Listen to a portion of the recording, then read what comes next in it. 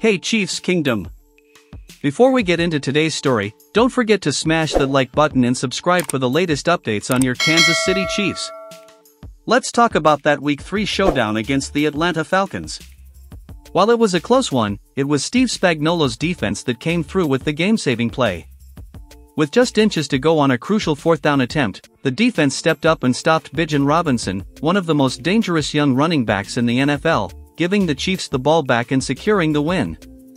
Robinson, who had been a force in his rookie season, was held to only 31 yards on 16 carries. That's a statement from a defense that was relentless all game long. Travis Kelce himself couldn't help but praise the defense. On his latest episode of the New Heights podcast with his brother Jason Kelce, Travis highlighted just how dominant the defense has been, saying, "Spags has these guys flying around.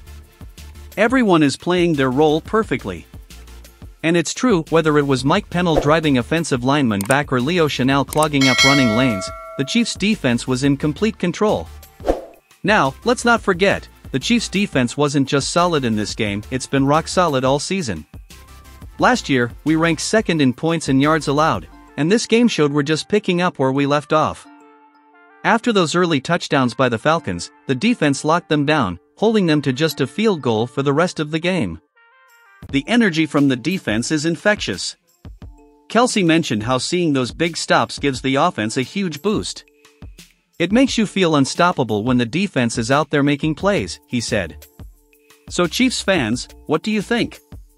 Is this defense becoming the heart of the team? Drop your thoughts in the comments below, and don't forget to like and subscribe. Go Chiefs!